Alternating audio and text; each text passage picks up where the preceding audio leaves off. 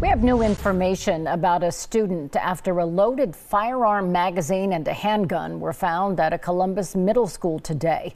Columbus police say officers were called to Champion Middle School just after noon after staff members found the magazine and the gun in a classroom. The school was placed on a brief lockdown. Several students were detained as part of the investigation.